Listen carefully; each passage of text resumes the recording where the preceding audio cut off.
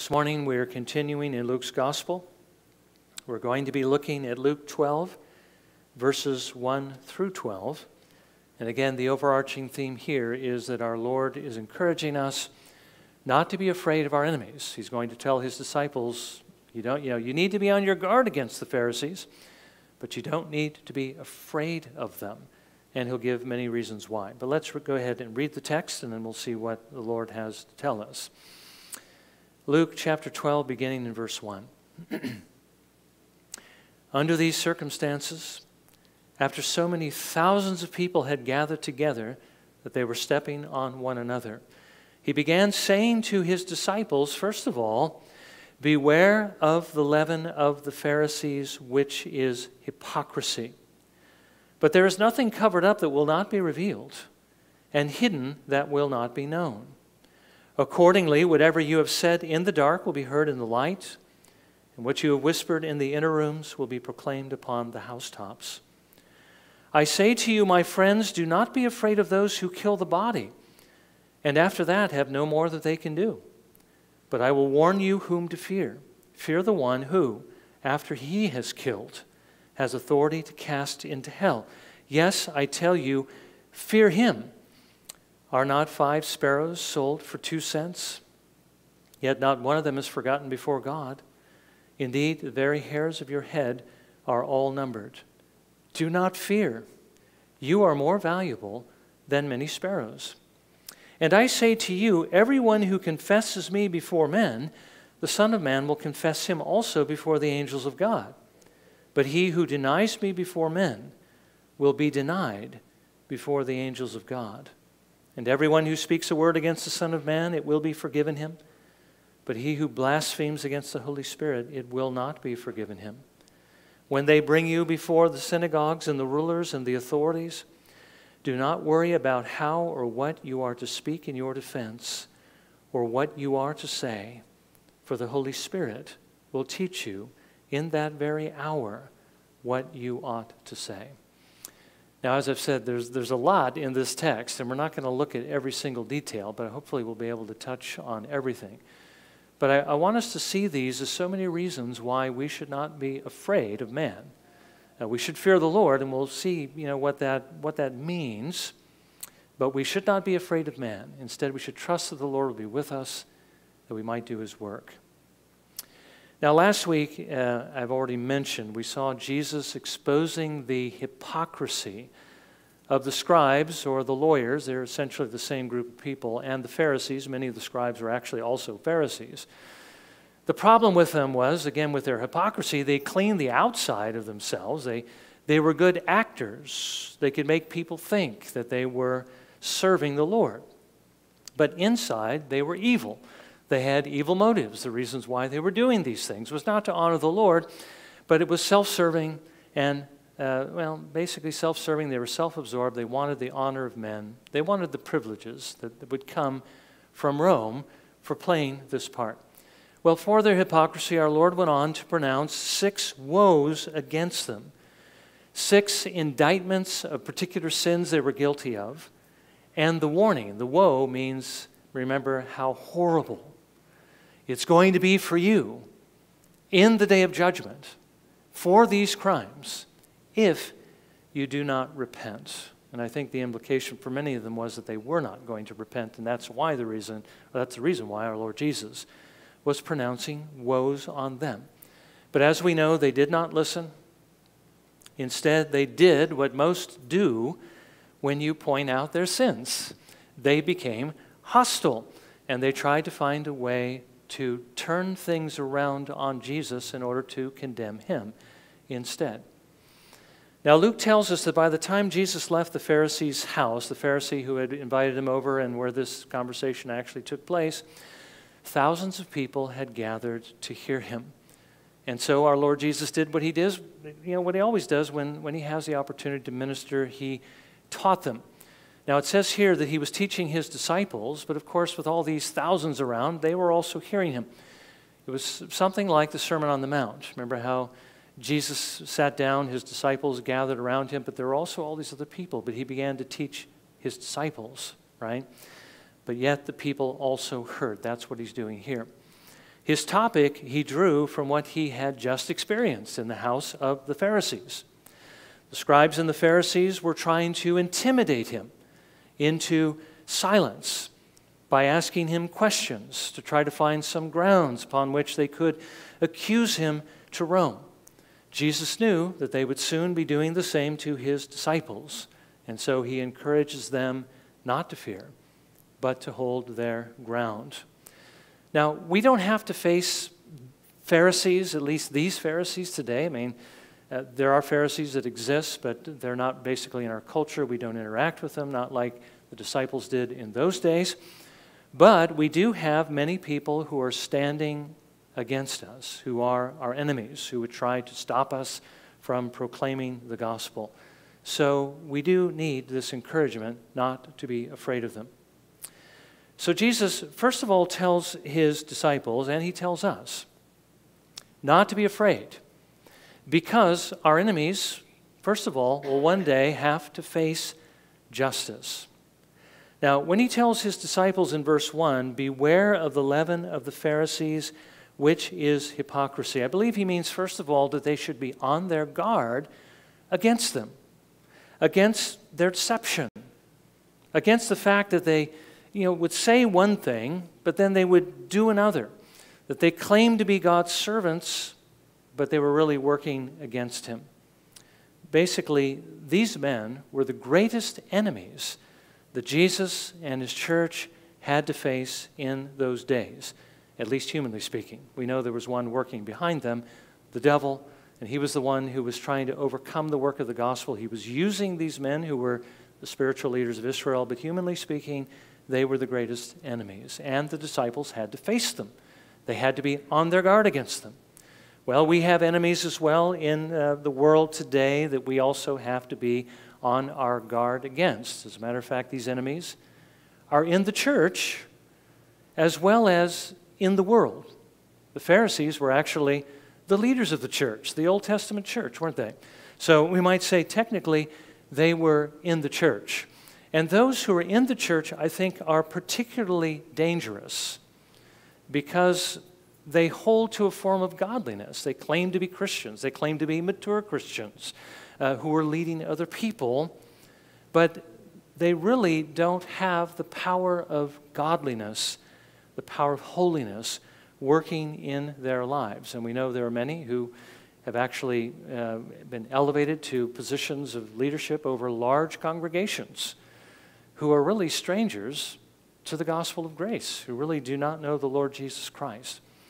These people can be dangerous for the church. They can be dangerous for us. Jesus tells us we need to watch out for them. We need to make sure that we don't let their examples fool us into thinking that because they're doing it and they're prospering, that we can do it, that this kind of Christianity is okay, that we can basically claim to be Christians, claim to have died to ourselves and be living to Christ, and yet live for ourselves. That we can have both the world and heaven. That we can embrace the world, we can embrace everyone and support even those who practice wickedness and still be faithful servants of Christ. You see, when spiritual leaders in the church do that, it encourages other people to do the same, and that's exactly what was happening in Jesus' day. Don't let their example encourage you to do the same. Those who looked up to the Pharisees in those days and followed their example, what do you think they think today? Do you think they were happy with their choice? I think they're very disappointed that they followed them. And I think we will be as well if we follow those who say they are following Jesus, but who really are not. So Jesus says, be on your guard, first of all, against their example. But he also told his disciples not to be afraid of them, on the other hand. Watch out, they're going to try to thwart you. Don't follow their example, but also don't be afraid of what they might be able to do, because Jesus says, first of all, that he was going to deal with them in his time. He would expose who they are and what they are. He says in verse 2, but there is nothing covered up that will not be revealed, and hidden that will not be known. Now, this is actually a reason not to be afraid, because he says in a parallel passage in Matthew, where he's essentially dealing with the same topic, Therefore, do not fear them, for there is nothing concealed that will not be revealed, or hidden that will not be known. I think the implication is that we shouldn't be afraid of our enemies, because one day Jesus is going to expose them. And the implication is also deal with them. Now, since that is the case, Jesus is telling us we shouldn't be afraid. We shouldn't be afraid to hold to the truth, even if these men are intimidating us, trying to get us to stop, again, expressing it. And we know the whole world, and even a large portion, not of the evangelical church, but of those churches that have gone more liberal, are trying to stop us from preaching the gospel. The Lord's going to expose them. The Lord is going to deal with them.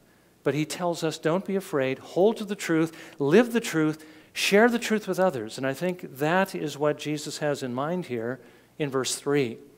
Accordingly, whatever you have said in the dark will be heard in the light, and what you have whispered in the inner rooms will be proclaimed upon the housetops. I don't think Jesus here is telling his disciples that I'm going to expose you too and put you to open shame. I don't think that's what he's saying. But I think what he's saying here is that though you may have been sharing these things more in a private settings, don't be afraid to proclaim it openly for everyone to hear. Do not let them intimidate you. Now, secondly, Jesus tells us not to be afraid because there's really not that much that our enemies can really do to us.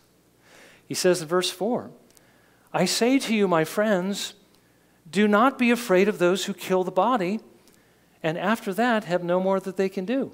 I mean, all they can do is kill you. That's the worst.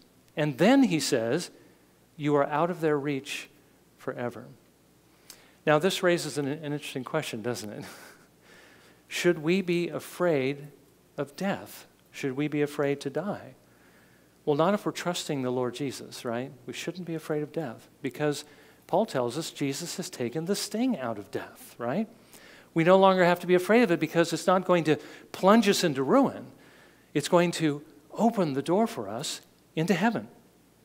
That's why the Apostle Paul, when he writes to the Philippians, actually tells them that he looks forward to death. And as a matter of fact, he prefers death. Remember what I used as an illustration recently of Stonewall Jackson's testimony when he was asked on his deathbed, when he was told, you're going to be in heaven today. Are you willing to accept that? And he says, I prefer it. So did the Apostle Paul. He writes in Philippians 1, verse 21, for to me, to live is Christ, and to die is gain. And then he goes on to say in verse 23, to depart and to be with Christ is very much better. And that's what he preferred. You know, one thing that makes martyrs for various religions so dangerous is that they are not afraid to die for their cause. And because of that, there's really nothing that they will not do. Jesus is telling us here that we can be just as fearless as they are if we are not afraid to die. We can have this kind of courage, but there are certain things that we need, of course, to be at work in our lives. First of all, we need to believe what Jesus says. We need to believe it's true. We need to believe that there really is a heaven. We need to believe that heaven is far better than what we're experiencing here.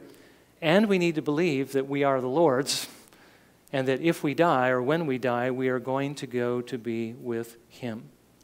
Okay, that is one very important way to strengthen our faith and that, or our courage, and that's the reason why the Apostle Paul was able to do everything he did. Besides his gifts and his energies and so forth, he was not afraid to die for the gospel. As long as we're afraid, we're not going to do what we need to do. But Jesus tells us here that there's another way to strengthen our courage even more, and that is to fear God in verse 5. But I will warn you whom to fear. Fear the one who, after he has killed, has authority to cast into hell. Yes, I tell you, fear him. Now, the fear of the Lord is something that we are familiar with here, but again, you rarely hear about it in churches today. But it's a good thing. The fear of the Lord is a good thing. The fear of the Lord is a gracious thing that the Spirit of God actually works in our hearts. And the reason why he gives us this fear is to help us to grow more into the likeness of Jesus. Solomon tells us in the Proverbs some of the things that the fear of the Lord can do. In chapter 1, verse 7, the fear of the Lord is the beginning of knowledge. Chapter 8, verse 13, the fear of the Lord is to hate evil. Proverbs 10:27, the fear of the Lord prolongs life. Chapter 14, verse 26, in the fear of the Lord there is strong confidence. Chapter 19, verse 23, the fear of the Lord leads to life. There are many good things that come from fear. Jesus tells us in our passage, the fear of the Lord takes away the fear of man. That's a good thing. And the way that it does it is by giving us something or someone greater to fear than man, and that is God. Oswald Chambers, the 20th century Scottish Baptist, writes this: the remarkable thing about God is that when you fear God, you fear nothing else. Whereas if you do not fear God, you fear everything else. The fear of the Lord takes away the fear of man. Now, I don't think Jesus here is necessarily threatening his disciples and telling them, look, if you're afraid of man, then you better be afraid of God, because God's going to cast you into hell unless you get over your fear of man. I don't think that's what he's saying. Because on numerous occasions, his disciples failed, and they were afraid of man, and they basically sinned against the Lord, but the Lord did not give them over. I mean, think about if that were true, where would that leave Peter, who denied Jesus 3 times? He also later, Peter didn't fail many times after the day of Pentecost, but there were times when he did fail. And again, out of fear of man. Remember that time he withdrew from the Gentiles because Paul came and visited, and he was afraid of what the Jews might think of him and so forth. So Paul rebuked him for that. What about the disciples who abandoned Jesus when he needed them the most? Remember, the shepherd will be struck and the sheep will be scattered. What about John Mark when he abandoned the mission field with Paul and Barnabas? And Paul didn't want him to go with him on the next missionary journey. That's what caused the split between him and Barnabas. Well, what about these men? Did God cast them away? No. The Lord granted them mercy and forgiveness. I don't think he's threatening us with hell here if we don't happen to measure up. But what he is telling us is that we need to fear the Lord. We need to respect the one who has the authority not only to take away our lives, but he also has authority to cast into hell. He has that authority. That's who he is. We need to respect him because he has saved us from this in the Lord Jesus Christ.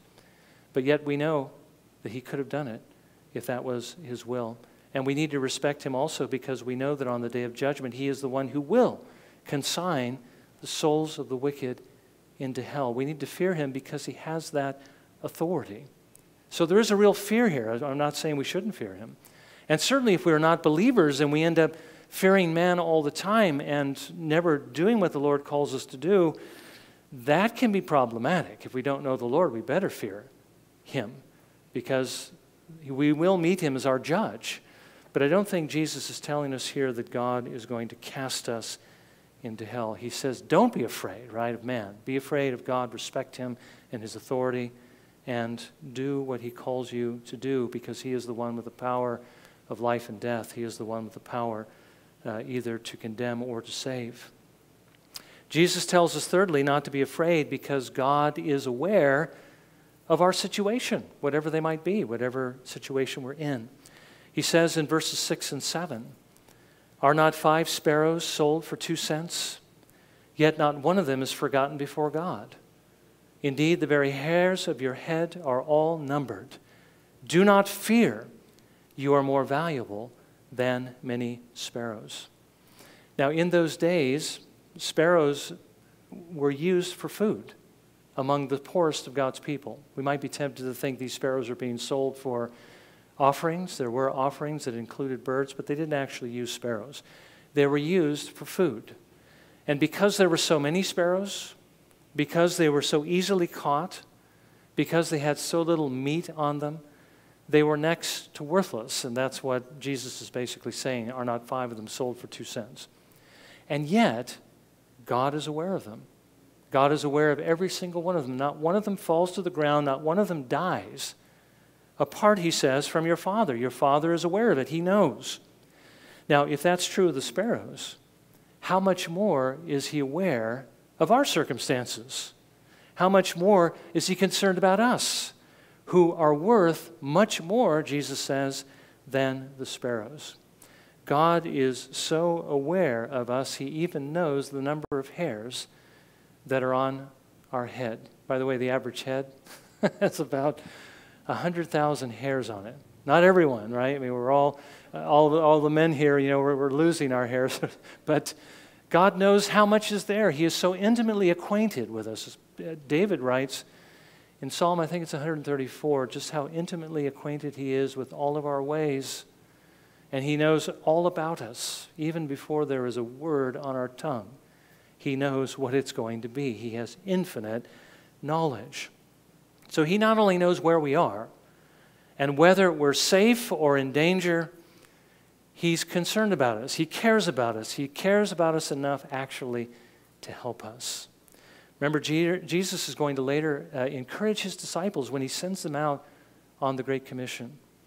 I am with you always. Okay, that is the great promise that God is with us. The one who cares for us is with us. So the implication is you don't need to be afraid. Jesus tells us not to be afraid, fourth, because if we will own him in this world, if we'll stand up and be courageous and confess him before men, he will own us when it counts the most. Jesus says in verse 8, and I say to you, everyone who confesses me before men, the Son of Man will confess him also before the angels of God. And he also, of course, before the Father. If the worst should happen to us, and the worst is that the enemies take our lives and we go to heaven, we know that Jesus is going to welcome us into heaven. But even more than that, we know that on the day of judgment, when we stand before him, Jesus is going to own us. He's going to confess us. He is going to say, you belong to me. You are mine. He's going to say it when it matters the most. That should give us encouragement. But let's not miss the second part of this, which is a warning that has to do with the fear of the Lord. But he who denies me before men will be denied before the angels of God. Now, that's not really something that a true believer can do. I mean, we can do it like Peter, and we can fail, and we can grow weak, and we can falter. But we can't live that way our whole lives. And Peter didn't live that way his whole lives. And we don't use that example as an excuse for us to deny the Lord. If our lives should be a pattern of denying him before men, then we need to heed this warning. And we need to turn from our sins and trust in the Lord Jesus Christ. So this really only applies, of course, to an unbeliever, but we need to understand Jesus did direct it toward his disciples because it also has a purpose in our lives, right? Those who actually know him and who love him and who are tempted to deny him. There is a warning here that is meant for our good. It's to make us afraid so that we won't do that. There's two motivations in the Christian life. The love of God, his love, his care, his concern, and his protection, and the fact that he has the authority over our souls. And Jesus tells us that if we deny him, he will deny us. These things are to make us afraid so that we will go the right direction. He doesn't do this to terrorize us. He does it so that we will go the right direction. I mean, isn't that the reason why when we're raising our children, we tell them, don't do this, otherwise this is going to happen, right? We tell them so they'll go the right way. It's a gracious thing and it's a good thing. The fear of the Lord is a motivation to live a holy life. Jesus tells us not to be afraid, fifthly, because he is willing to show mercy to those who repent and to judge those who do not. And I think that's what he has in mind here in verse 10, where he says, first of all, he will show mercy to those who repent and believe. He says, and everyone who speaks a word against the Son of Man, it will be forgiven him. Now, I think the implication here is if they repent and believe. Obviously, it's not going to be forgiven if they don't. And this is to remind the disciples that there are those in the world who may, in their day, they may have spoken against me, but they can still be saved, right? He still has his people in the world today who may have rejected Jesus on one occasion or another that he intends to save. Those who haven't gone so far in their sin against him that they are beyond hope. If that were the case, then our Lord would already have come if there was nobody else to be saved, right? Because when everybody is saved who's going to be saved, our Lord is going to come again. The fact that he hasn't come means there are still people here that he is willing to forgive. And the fact that there are should encourage us to overcome our fears and to reach out to them, especially the fear that all we're doing is for nothing, that our efforts are going to be fruitless. Nobody's going to believe.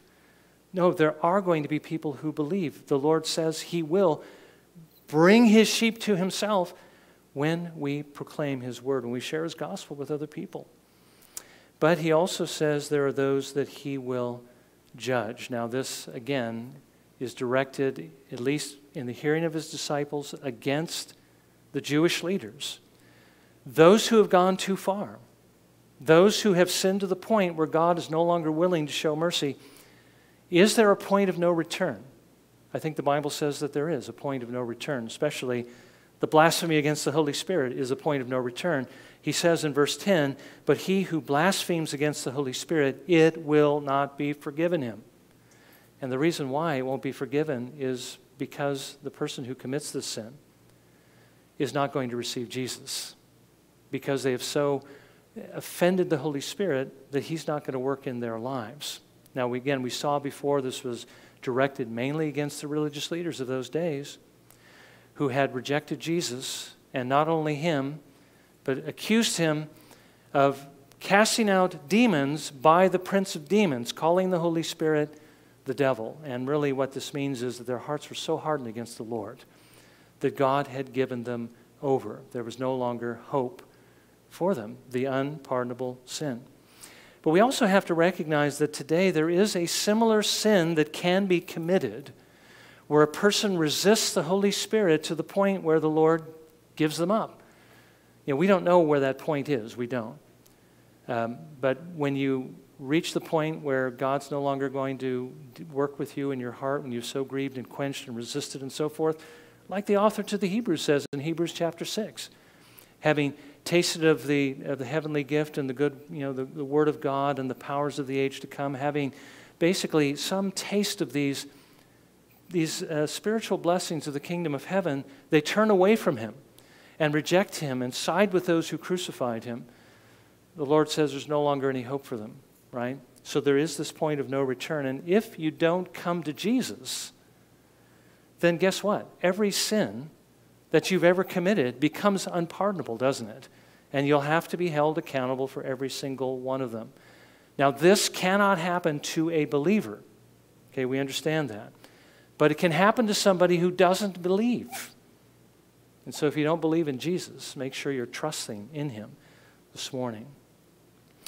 This again reminds us that we should not be afraid, because the Lord is going to deal with those who resist the Holy Spirit, those who reject the gospel, those who basically are enemies who might come against us.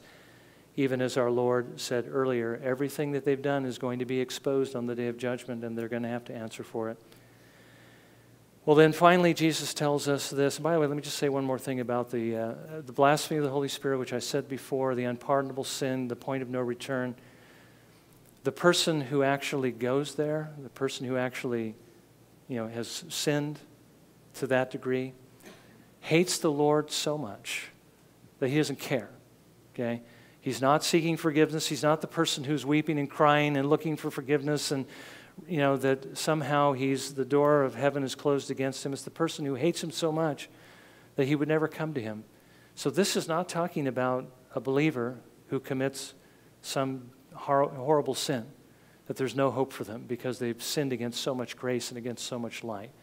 It's talking about somebody who never knew the Lord and who will never come to know him. No believer can commit the unpardonable sin. There is always mercy and grace for you if you have trusted in Jesus, okay? No one can snatch you out of the Father's hand. Nothing in heaven and earth will ever separate you from him, okay? So that is the confidence we have in Jesus, and that's why we shouldn't be afraid. Now, finally, Jesus tells us we shouldn't be afraid because the Spirit is going to give us the ability to be His witnesses. I mean, sometimes we don't want to tell others about Jesus because we're afraid of what we're going to say. It's not going to make any sense. We're going to be too timid. It's not going to come across the right way. Do you think these disciples were all concerned about that? Were they all extroverts, Were they all, basically strong natural leaders who weren't afraid of men? No, I don't think so. That's why the Lord had to encourage them in this way. In verses 11 and 12, when they bring you before the synagogues, by the way, these Pharisees, they are going to arrest you. They are going to put you in prison. Some of you are even going to stand before kings. And when they bring you before the synagogues and the rulers and the authorities, do not worry about how or what you are to speak in your defense or what you are to say, for the Holy Spirit will teach you in that very hour what you ought to say. As we read the Bible, don't we find out that that's exactly what the Lord did? When Peter and John were arrested on more than one occasion, didn't they speak boldly before the Jewish leaders? When the disciples were arrested, didn't they do the same? Stephen, when he was dragged before the Sanhedrin, he was very bold, even though he knew it would lead to his death. And of course, the Apostle Paul, speaking before the Jews, speaking even before kings. Where did he get the power to do that? Came through the Holy Spirit. Now, the Spirit of God doesn't work exactly in our lives in the same way that He worked in the lives of the apostles, but we do have to believe the Spirit of God works to bring scriptures to our minds. He works to give us boldness to be able to stand, on the gospel and proclaim Him before men. As a matter of fact, I think we'd be very much surprised just how much courage the Lord will actually give us if we will trust Him. Paul writes to Timothy, 2 Timothy 1:7, for God has not given us a spirit of timidity, but of power and love and discipline. The point is, we don't need to be afraid. Yes, there are going to be many enemies as we go out to proclaim the gospel. Whenever you open your mouth, there's going to be, some backlash from that. There's going to be people who are offended, who get angry. In most cases, I think probably majority cases, especially when it's public. But we don't need to be afraid. All we need to do is trust that the Lord will do what He actually said He would do in the text we've just read, and step out in faith. We need to believe that He is faithful. What does it mean to believe in the Lord Jesus Christ? Well, it means to trust in Him for our salvation, His righteousness alone, and not our own. But it also means to trust Him when He tells us that He's going to do something, that He actually is going to do it. That's what faith also does. So we just simply need to believe that and then to act on it. So may the Lord give us the grace that we need to do that. Let's bow, shall we, for a moment of prayer, and let's ask the Lord to apply His word. And then as we're praying, let's also pray the Lord would prepare us to come to the table. Remember, our Lord Jesus Christ is the example that God has given to us of trust. He lived a life of faith. Faith is not believing that something might be true. It's the certainty that it is true, right? And He came into this world and He lived the life that we're called to live. He absolutely trusted His Father to watch over Him and protect Him, and His Father did protect Him and protected Him, even kept Him through the cross. And He knew as He gave His life for what He did for us, that His Father was not going to disown Him, but would receive what He did and would raise Him from the dead. Jesus is that example of trust, and that's what the table reminds us of this morning. So let's think about that as we pray.